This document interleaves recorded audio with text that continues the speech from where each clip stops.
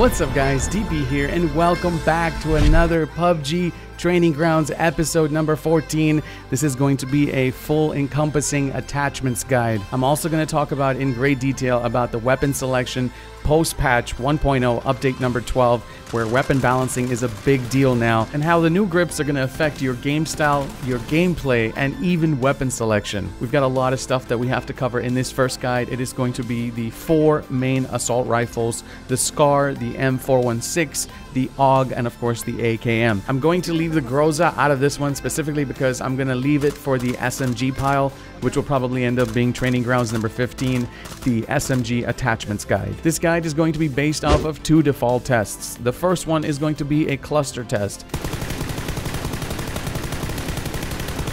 How many bullets and how close of a grouping we can get based on the attachments that we are using.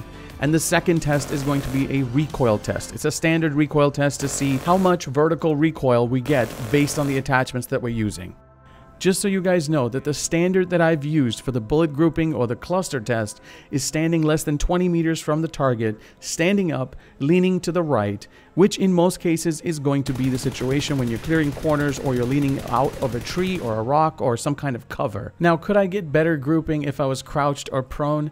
Yes, probably, but that's not going to be a real world scenario. I wanted the scenario to be as real as possible, and I've used the best bullet grouping for each and every individual grip, a best out of 3. So I've shot 90 rounds with each grip, each individual gun, sometimes even more, so that I could get you guys the best possible outcome and the best possible results. We're going to start the test off with everyone's weapon of choice post-patch, and that's going to be the ScarL. After that, moving on to the M4, the AUG, and lastly the AKM. Now, if you don't want to sit through the actual tests, I completely understand. You can go ahead and fast forward to the actual results and my synopsis of the results. I'll leave a link for all the timestamps in the description down below, and you guys can just go ahead and skip that. But honestly, I wanted to keep a log of all of my results just in case they pushed any backdoor fixes or upgrades to any of these guns. So right off the bat, you can see that the ScarL does have a substantial amount of recoil without any attachments. In fact, I had a hard time getting half of my bullets on the target the first time around. I feel like they haven't changed much about the angle grip. It does help quite a bit when it comes to the vertical recoil of the ScarL, and just a tad bit when it comes to the horizontal recoil. But with the angled, I was actually able to get all of my shots as a smaller, tighter cluster on the target.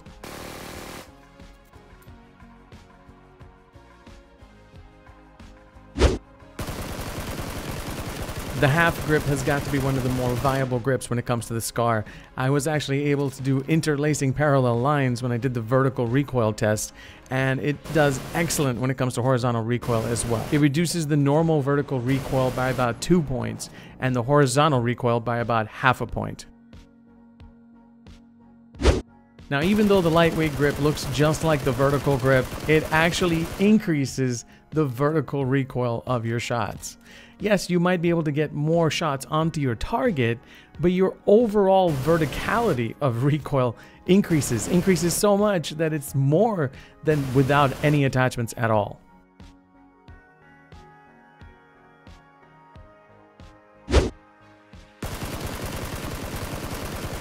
Now, the jury isn't out for this one, but I think that the thumb grip has got to be one of the best grips for the ScarL. I was able to get an entire magazine on the target, and I had a pretty good grouping right near center of mass.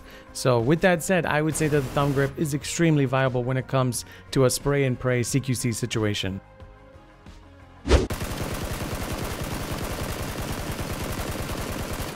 I feel like the vert grip hasn't changed that much. It still reduces your overall vertical recoil by the most amount, and there are still pockets of horizontal recoil, especially after the first 4 or maybe 5 shots, so look out for that. So here's some of my final thoughts on the ScarL. After all the analysis, is that it's a lot easier to use. It's a lot safer actually to use. It's a much better, easier controlled recoil with attachments. As you can see, the cluster on the half grip and the thumb grip were probably some of the best. There were no red dots outside of the target. We got some good bullet grouping and they were fairly tight. I would say the thumb grip grouping was probably by far the best. It did have a little bit more vertical recoil than the half grip, but it really wasn't that noticeable. Unlike the lightweight grip, which has a ton more recoil. As you can see, if you were to compare no attachments to the lightweight grip, you'd have more recoil on the lightweight grip. So I think the overall winners were the half grip and the thumb grip, and the cluster on the thumb grip was just a little bit better than the half grip. All right, moving on. Next, we've got the M416, everyone's favorite murder machine. That was pre-patch. Let's see how it does after the patch. So as you can see here, it's almost impossible to keep your reticle on the target.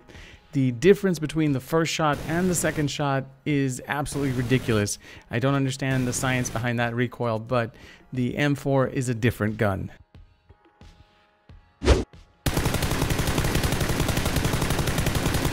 As you can clearly see here, the M4 and the angle grip do not get along anymore. It used to be the best grip for the M4, and there's just tons of vertical recoil and pockets of horizontal recoil that'll mess with your spray all day long. I think anything after the first 5 or 6 bullets will be much harder to keep on target.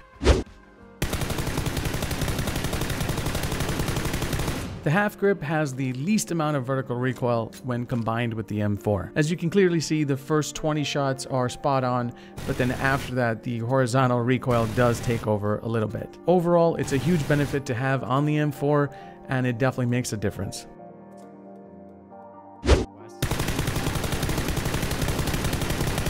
The lightweight grip sadly has the same outcome that it did on the ScarL, and not much has changed. It's definitely got way more vertical recoil than needed, and it's going to be harder and harder to control after the first maybe 5 or 6 shots. IMO, you'd be better off with something else in this attachment slot.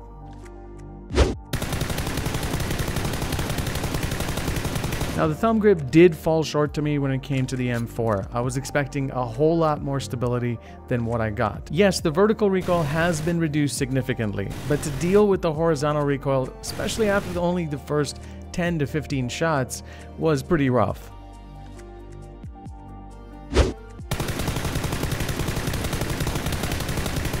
I think that both the vertical grip and the thumb grip fall into the same category when it comes to this gun.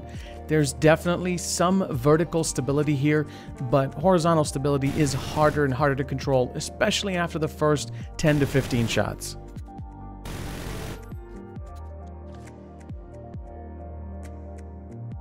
So after doing multiple spray tests, the bullet grouping with the M416 are just not as tight as the ScarL. There also seems to be a huge jump with the M4 between the first shot and the second shot in vertical recoil, and that is very noticeable in the no attachments and the lightweight grip cluster. So the M4 is obviously not as viable as it used to be, but if you go with the half grip or even the vertical grip option, I think that you'll be able to get most of your shots on your target. IMO, those two seem to stand out the most, and they are clearly the winners of this gun. There is one prediction that I would like to make before I wrap up the whole M4 consensus, is that this gun will probably get a hotfix or a silent patch in the next few weeks. Mark my words, it's a little too unstable right now, but it's definitely going to get a hotfix. And with that said, let's get to our final 5.56 caliber gun, the AUG.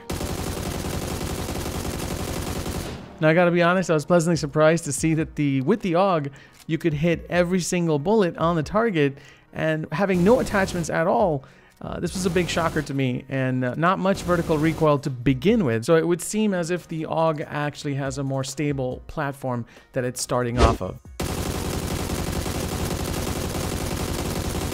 Now I didn't really see much improvement when it came to the angle grip on the AUG. It seems like almost the same variant of what it used to be. However, the vertical recoil has been reduced by quite a bit, especially if you were to compare it to the variant that has absolutely zero attachments on the gun.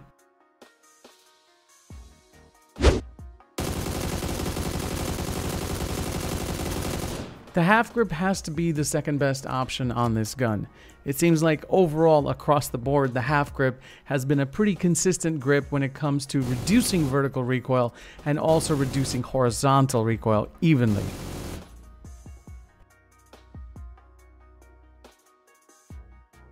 Now Now, believe it or not, the lightweight grip did a whole lot better on the AUG platform than it did on the other two rifles. You're still going to have a tremendous amount of vertical recoil, but it's just not going to be as prevalent as it was on the ScarL or the M4. I really don't see anyone using this grip to begin with to get a little bit of a bonus in your sway. To get a huge deficit in vertical and horizontal is just not beneficial for anyone.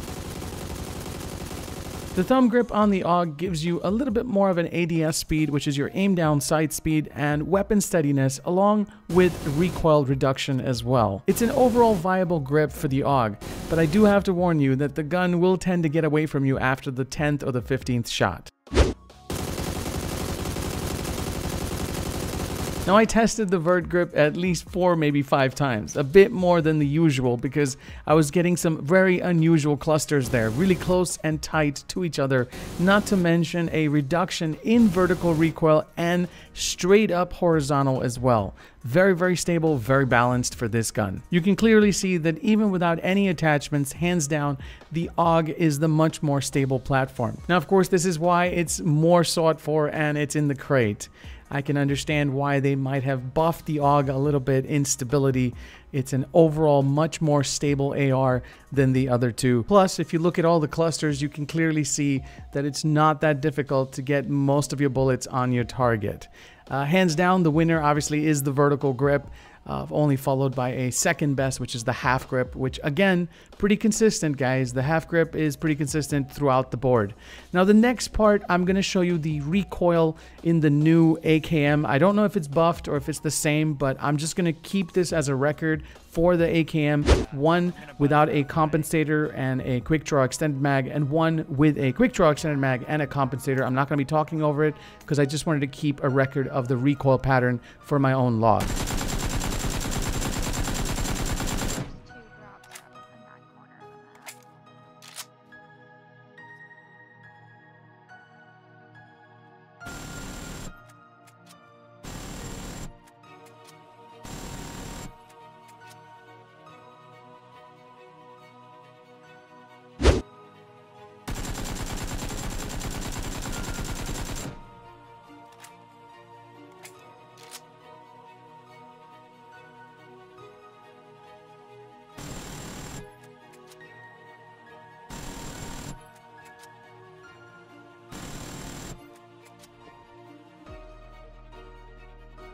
So as you can clearly see here, the AKM is a straight up vertical line with hardly any horizontal recoil, even without a compensator. It does make overall recoil better with the compensator, but the fact that there's hardly any horizontal recoil makes it a much more viable gun in the game. Now, for this last part of the video, I would like to bring the entire experiment together. It's why I started this whole process in the first place, was to find out which was the best gun when it came down to stability, and which was the best gun to use when it came down to just spraying someone down really close in CQC situations.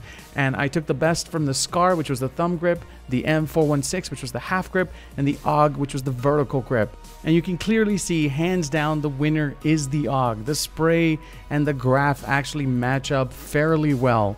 And second place, I'd give it to the ScarL with the thumb grip. And of course, third place, the M416. That murdering machine is not what it used to be post-patch. So I really hope that you guys found this guide helpful. I hope you found it informative, and I really hope that it helps you guys with your weapon selection, your grip selection in patch 1.0 update number 12. This video took a very, very long time to make, guys, and I hope that it earns your like, and maybe even share it with your friends if you found it useful. If you're new to the channel, don't forget to hit that subscribe and turn on your notifications.